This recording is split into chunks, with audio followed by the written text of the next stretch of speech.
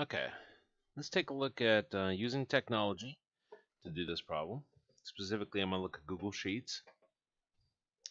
So our first one is probability that z is greater than negative 0.88. So this has already been put into a standard normal form. That's what the z indicates to us. The let me get over there. In Google Sheets, if you click blank,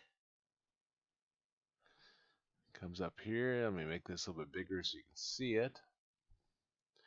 And we're finding the probability of z is greater than negative 0.88. Now this is the case of the greater than or greater than equal to. Greater than equal to doesn't matter. This is still the same idea.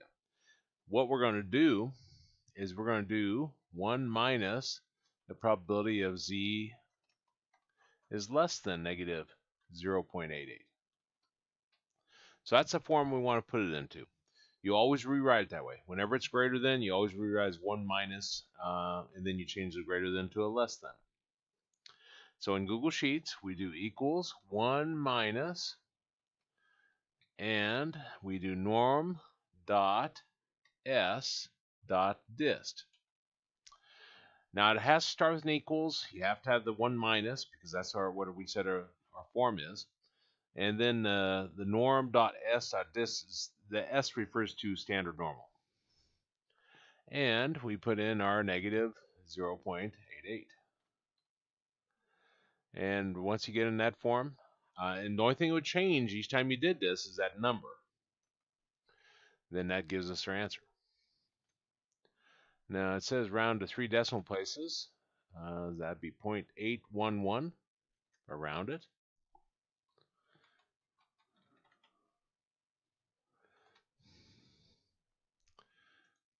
And Google Sheets is such that if you don't know how to round, you can check it.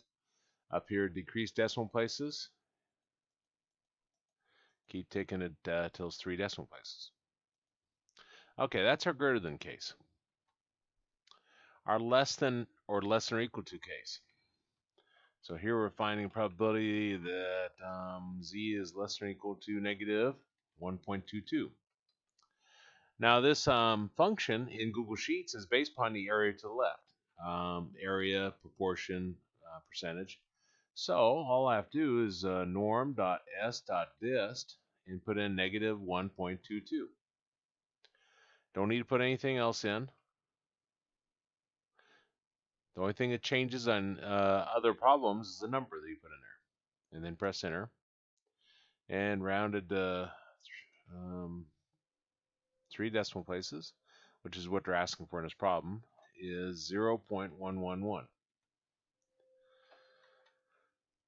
Now the last case, we got a greater than case, got a less than case, and we got a between case.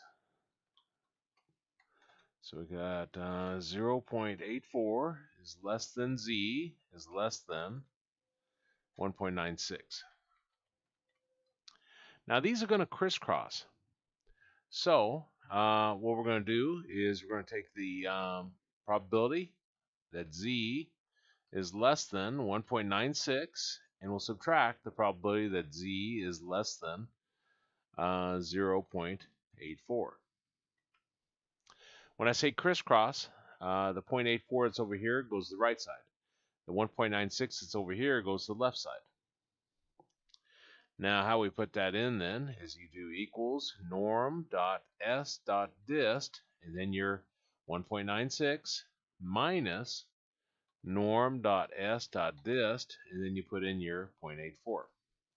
Now again, it doesn't matter what numbers you're dealing with.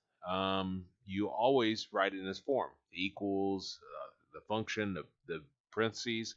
You just replace those numbers with whatever range you're looking at.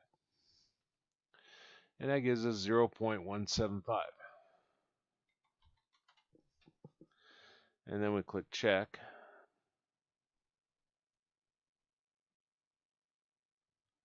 And you see we get the correct answer. So that's 3 forms that you have to do with a standard normal.